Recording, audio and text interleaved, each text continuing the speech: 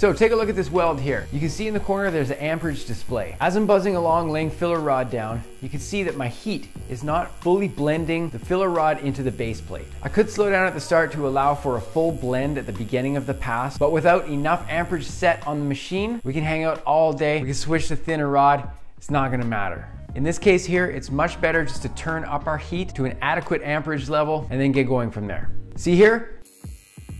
We have more heat off of the start. We have more filler going in. We're chilling out a little longer at the start, giving it a chance to sit down and heat up fully, and boom, we're off rolling with a better profile, better heat, which leads for a better weld.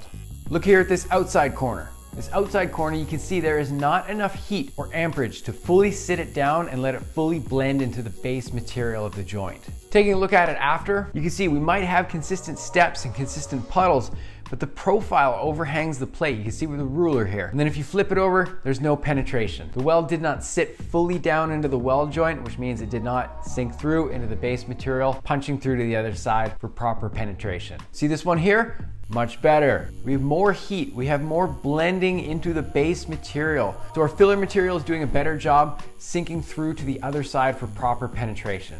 We flip it over. There we go. It looks much better, right?